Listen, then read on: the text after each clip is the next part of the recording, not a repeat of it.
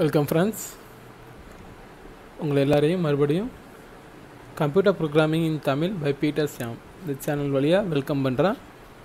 இன்றைக்கி நம்ம பார்க்க போகிற நெக்ஸ்ட் டாபிக் என்னென்னு பார்த்தீங்கன்னா டைனமிக் கன்ஸ்ட்ரக்டர். டைனமிக் கன்ஸ்ட்ரக்டர் அப்படிங்கிறது அப்படின்னா என்ன, அதோட யூசேஜ் என்ன அப்படிங்கிறது தான் பார்க்க போகிறோம். டைனமிக் கன்ஸ்ட்ரக்டர் அப்படின்னா என்னென்னா, ஒரு ஆப்ஜெக்ட்டுக்கு நம்ம மெமரி அலோகேட் பண்ணுறதை ரன் டைமில் அலோகேட் பண்ணோம் அப்படின்னா, ரன் டைமில் அலோகேட் பண்ணுறதுக்கு நம்ம யூஸ் பண்ணக்கூடிய கன்ஸ்ட்ரக்டர் அதுதான் என்ன சொல்கிறோம்னா டைனமிக் கன்ஸ்ட்ரக்டர். அதாவது ஆப்ஜெக்ட்டுக்குள்ளே இருக்கக்கூடிய வேரியபிள்ஸ்க்கு நம்ம என்ன பண்ணுவோம்னா ரன் டைமில் ப்ரோக்ராமை ரன் ஆகும்போது, கம்பைல் டைம் முடிஞ்சு ரன் ஆகும்போது மட்டும் அதுக்கு எவ்வளோ மெமரி சைஸ் தேவையோ அது அந்த சைஸை அந்த டைமில் மட்டும் நம்ம அலோகேட் பண்ணோம் அப்படின்னா அதுதான் டைனமிக் கன்ஸ்ட்ரக்டர். அதுக்கு யூஸ் பண்ணுறது தான் டைனமிக் கன்ஸ்ட்ரக்டருங்கிறோம். இப்போ இதில் டைனமிக் கன்ஸ்ட்ரக்டர் என்னென்னு இந்த ப்ரோக்ராம் வழியாக நான் எக்ஸ்பிளைன் பண்ணுறேன்.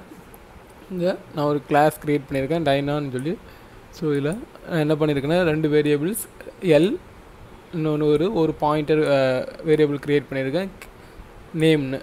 அது கேரக்டர் டைப். இந்த ப்ரோக்ராம் எதுக்காக எழுதியிருக்கேன் அப்படின்னா, நம்ம கெட் பண்ணுற ஒரு ஸ்ட்ரிங்கோட வேல்யூவை எவ்வளோ சைஸில் நம்ம கெட் பண்ணுறோமோ அதை கால்குலேட் பண்ணி அந்த எவ்வளோ சைஸ் வேணுமோ அதுக்கு ஏற்ற மாதிரி நம்ம மெமரி அலோகேட் பண்ணுறதுக்காக தான் இந்த ப்ரோக்ராம் எழுதியிருக்கேன். ஸோ நம்ம அங்கே ஸ்ட்ரிங் ஆப்ரேஷன்ஸும் பண்ணதுனால நம்ம இங்கே புதுசாக ஒரு ஹெடர் ஃபைல்ஸ் யூஸ் பண்ணியிருக்கேன். என்னென்னா string.hன்னு ஒன்று யூஸ் பண்ணியிருக்கேன்.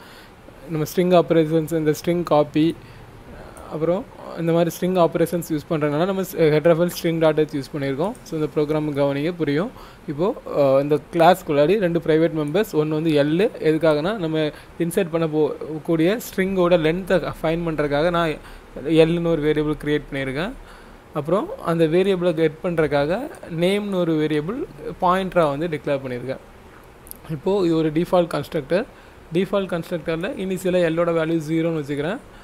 ஸோ நேமுக்கு இனிஷியலாக சைஸ் நேமுக்கு மெமரி அலோகேட் பண்ணுறேன். இனிஷியலாக L0 இருக்குது. ஸோ 0 + 1 1ன்னு அலோகேட் பண்ணுறேன். மெமரி அலோகேட் பண்ணுறதுக்கு நம்ம C++ல் என்ன ஆப்ரேட்டர் யூஸ் பண்ணுவோம்னு பார்த்தீங்கன்னா நியூன்னு ஒரு ஆப்ரேட்டர் யூஸ் பண்ணுவோம். டீஅலோகேட் பண்ணுறதுக்கு டெலீட்னு ஒரு ஆப்ரேட்டர் யூஸ் பண்ணுவோம். நம்ம சி ப்ரோக்ராமிங்கில் படிச்சிருப்பீங்க, malloc அப்படிங்கிற ஒரு ஆப்ரேட்டர் மெமரி அலோகேஷனுக்கு யூஸ் பண்ணுவோம். அதுக்கு பதிலாக அங்கே என்ன யூஸ் பண்ணுவோம்னா நியூ யூஸ் பண்ணுவோம். ஸோ நம்ம நியூன்னு போட்டு என்ன டைப்பில் நம்ம மெமரி அலோகேட் பண்ணணும், கேரக்டர் டைப், ஸ்ட்ரிங்குனால கேரக்டர் டைப்பில் அலோகேட் பண்ணுறோம். ஸோ அதோட சைஸ் கொடுத்திங்கன்னா அந்த சைஸில் இந்த நேம்ங்கிற வேரியபிளுக்கு மெமரி அலோகேட் ஆகும். ஸோ இது கொடுத்துருக்கேன். அடுத்ததாக இப்போ இதுதான் இங்கே டைனமிக் கன்ஸ்ட்ரக்டர். இந்த கோடை பார்த்துக்கோங்க. இதுதான் டைனமிக் கன்ஸ்ட்ரக்டர். இது என்ன பண்ணுது அப்படின்னா, ஒரு ஆர்கியூமெண்ட்டை கெட் பண்ணுது. எஸ்ங்கிற நேமில் ஒரு ஸ்ட்ரிங்கை கெட் பண்ணுது. அந்த ஸ்ட்ரிங்கை கெட் பண்ணிவிட்டு அந்த ஸ்ட்ரிங்கோட லென்த்தை ஃபைன் பண்ணுது. இது எப்படி ஃபைன் பண்ணுறோன்னா எல் மூலமாக எல் ஈக்குவல் ஸ்ட்ரிங் லென்த்தை ஃபைன் பண்ணுறதுக்கு code strlen, string length strlen of அந்த வேரியபிள். ஸோ ஸ்ட்ரிங் லென்த்தை ஃபைன் பண்ணிவிட்டு அதுக்கு மெமரி அலோகேட் பண்ணுறோம். இந்த லைனில் தான் நம்ம மெமரி அலோகேட் பண்ணுறோம்.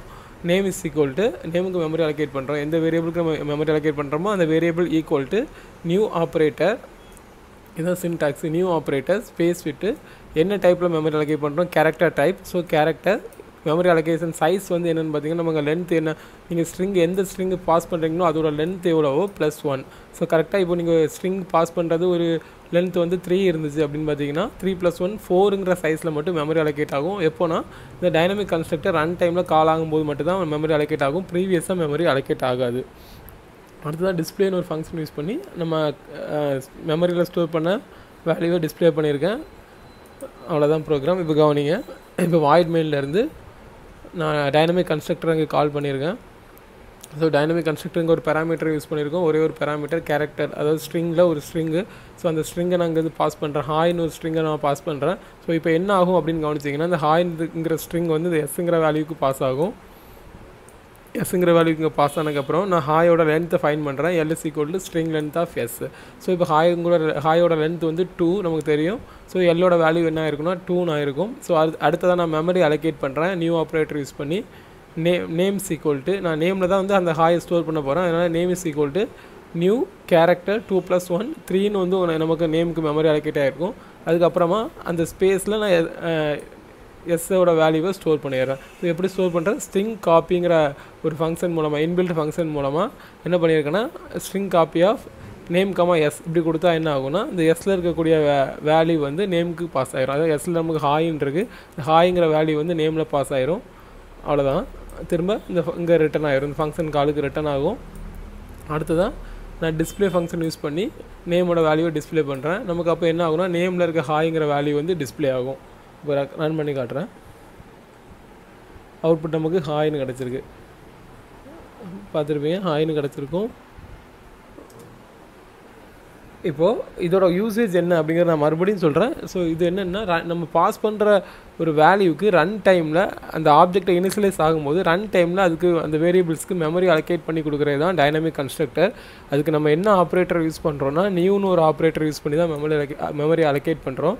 ஸோ அதுக்கு சின்டாக்ஸ் என்னென்னா என்ன வேரியபிளுக்கு மெமரி அலோகேட் பண்ணுமோ அந்த வேரியபிள் ஈக்குவல் டு நியூ, அப்புறம் என்ன டைப். இப்போ நமக்கு கேரக்டர் ஸ்ட்ரிங் பாஸ் பண்ணுறதுனால கேரக்டர்னு கொடுத்துருக்கோம். இப்போ இன்டீஜர் பாஸ் பண்ணிங்கன்னா நியூ இன்ட்னு கொடுக்கணும். ஸோ நியூ இன்ட் என்ன சைஸில் மெமரி அலோகேட் பண்ணுங்கிறத நம்ம கொடுத்தோம், ப்ராக்கெட்டில் கொடுத்தோன்னா அந்த சைஸில் என்ன ஆகும்னா மெமரி அலோகேட் ஆகும். அலோகேட் ஆனதுக்கப்புறமா அந்த அலோகேட் ஆன பிளேஸில் வந்து நம்ம அந்த பர்டிகுலர் வேரியபிளோட வேல்யூவை ஸ்டோர் பண்ணிக்கலாம். ஸோ இதுதான் வந்து இது எல்லாமே ரன் டைமில் நடக்கும். ஸோ இதுதான் வந்து ரன் டைமில் நடக்கிறதுனால நம்ம என்ன சொல்கிறோம்னா டைனமிக்ங்கிறது run time. So dynamic memory allocation அப்படிங்கிறோம். ஸோ இது கம்பைல் டைம் நடந்தால் அது என்ன சொல்லுவோம்னா ஸ்டாட்டிக் மெமரி அலோகேஷன் சொல்லுவோம். இது ரன் டைம் நடக்கிறதுனால இது டைனமிக் மெமரி அலோகேஷன். ஸோ இந்த ப்ரோக்ராம் உங்களுக்கு புரிஞ்சிருக்குன்னு நினைக்கிறேன். இல்லை ஏதாவது டவுட்ஸ் இருந்துன்னா டிஸ்கிரிப்ஷனில் என்னோடய மெயில் ஐடி இருக்குது, அதுக்கு நீங்கள் மெயில் பண்ணுங்கள், நான் ரிப்ளை பண்ணுறேன். அப்படி இல்லைனா கமெண்ட் பண்ணுங்கள், கமெண்ட்லேயே நான் வந்து ரிப்ளை பண்ணுறேன். இந்த வீடியோ உங்களுக்கு பிடிச்சிருந்ததுன்னா கண்டிப்பாக லைக் பண்ணுங்கள், கமெண்ட் பண்ணுங்கள், உங்கள் ஃப்ரெண்ட்ஸுக்கு ஷேர் பண்ணுங்கள்.